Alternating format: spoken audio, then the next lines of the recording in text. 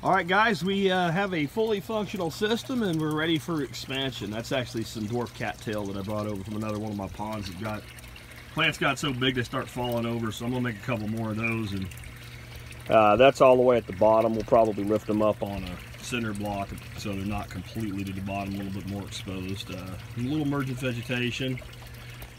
Another project I'll be doing, I'm gonna have to go to Lowe's or Home Depot, whichever one I feel like, I guess today, maybe tomorrow, we'll see. Because I'm gonna need some cinder blocks and some sackcrete to start building out these 4x4 wicking beds. But I'm gonna get some more cinder block, and I'm basically gonna cut this tank in half with cinder blocks, just set them in there, and maybe do a solid brick top to it. And the reason I wanna do that, you can see right now we got a ebb and flow dumping back there, and normally I'm going to have water running back there too. I shut it off just so it'd be quieter, the tea, and I'll show you what I'm talking about when I get back there. But what happens is that water gets moving around, and if you put any kind of floating vegetation on it, water hyacinth, duckweed, salvinia, whatever, it just gets tumbled back there, and it never gets established, and it just basically destroys it.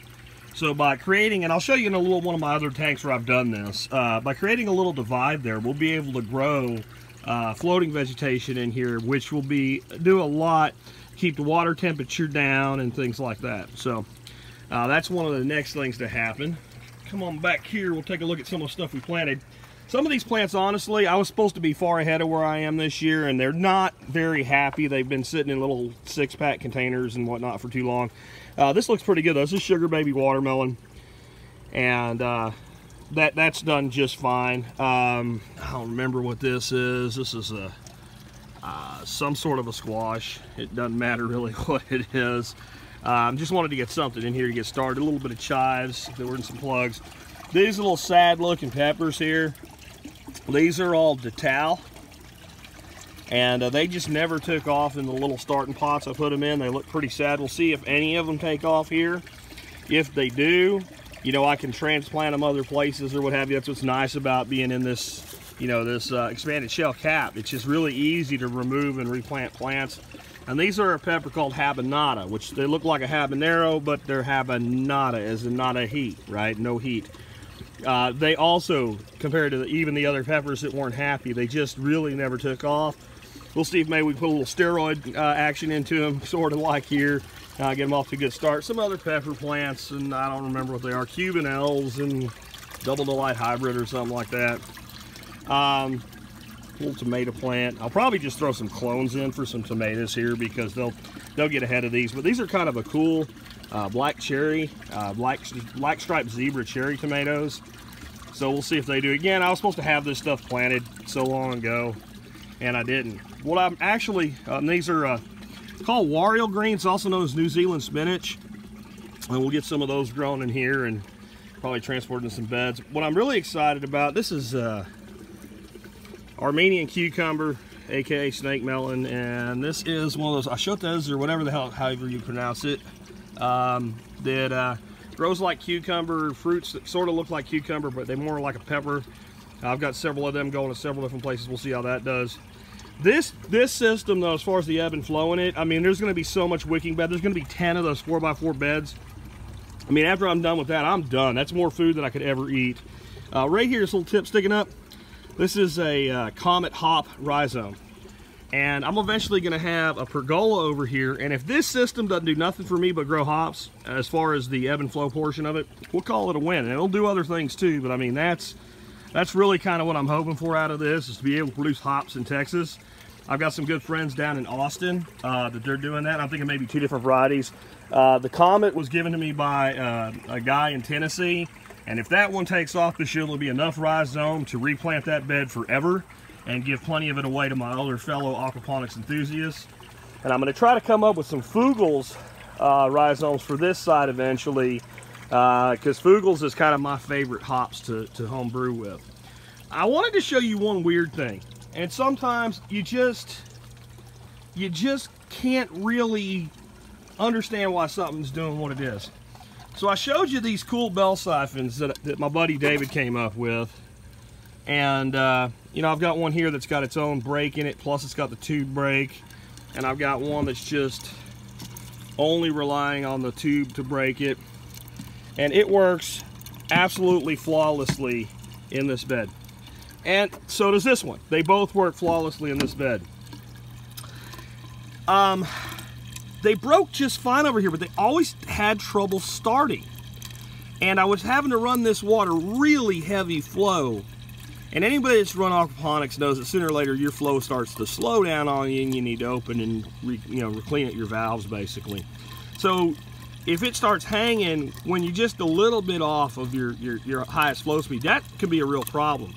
So I took one of my old school, and I thought surely this won't fix it, but I just took one of my old school simple, bell siphons with holes in the bottom, and I put that in there, and it starts and breaks flawlessly. I went ahead and put in the stand-up pipe for the the new style siphon. So if I ever want to jack with it and get it working, I can. I tried all different sorts of things. You can see I got a little bit of long pipe. I had the one under here I had coming this way. I had a 45, bringing it up a little bit. I've seen some people build traps in them, and I've thought about trying. And you know what I was like when I put that in there and it worked? I got a lot of crap to do. That works. We're done with it, and maybe we'll play with it later. But the reason I wanted to really point that out is sometimes things in aquaponics, when you're dealing with these plumbing situations and siphons and all, sometimes you just need to do something specifically to one because it's like a problem child. And when you find what works for it, just accept it. Use that. Don't keep fighting it. It doesn't make any sense to spend, the next 2 days of my life standing here staring at this thing ebbing and flowing and trying to get it to work the way I want it to work with the siphon that I want it to work with. It works fine with that siphon. I didn't even have to build it. I had one laying on the ground from an old system. I threw it in there. It works. I'm done screwing with it until, when everything else is done, I'll come back and try to figure out what's going on here. Until then, let it be. Anyway, time to start building out the wicking beds. And for right now, this one's just become a collection bin.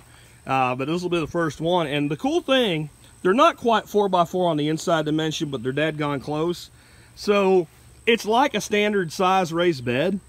In fact, we could even manage it like a square foot garden for Bell Bartholomew. It's not my favorite method of managing, but I might do 1 or 2 of them that way just as an educational thing so people can see that aquaponics doesn't always have to look like aquaponics. But this is going to be a beautiful water feature, and well, I can't wait to get that trellis up there and get some hops up on it. Anyway, we'll catch up with you with the next part soon. I won't probably come back until we at least get the foundation of the stands built for this guy and these pipes plumbed in. Oh, here's another weird thing. Last night when I finally filled this all the way up, this bulkhead right here started leaking. And I got the biggest channel locks I could, tightened it as tight as I could, and it still kept leaking. And I mean, it was a good drip. I threw a quart jar down there where you see that cut bottle. And I came back in 15 minutes. It was this quart jar right here, and in 15 minutes it was about a third full. I thought, well, damn it. I'll put that thing down there so it'd be a little less of a mess, and figured I'll fix it in the morning. Figured I'd have to just take it off and silicone the backside and put it back on, because I did determine that it was coming through the penetration itself, not coming and slipping through the pipe and coming out the bulkhead. Came out later that evening to dump that tank and noticed that it hadn't filled up any since the last time I dumped it. It stopped leaking. So now I'm sitting here going, well, do I pull it off or do I leave it alone? My wife said leave it alone. If it leaks later, you can fix it. She's like, well, she knows enough about this stuff now. She goes, if you had to take that out, could the ebb and flow bed keep running, or would the water get too shallow? I said, well, it could keep running. She said, then leave it alone. If you ever need to deal with it, you can deal with it then. I think she's right. If it ain't broke, don't fix it. Just because it was broke before, if it fixed itself, leave it be. But anyway, we'll catch up with you guys later. Thought you might get a kick out of that.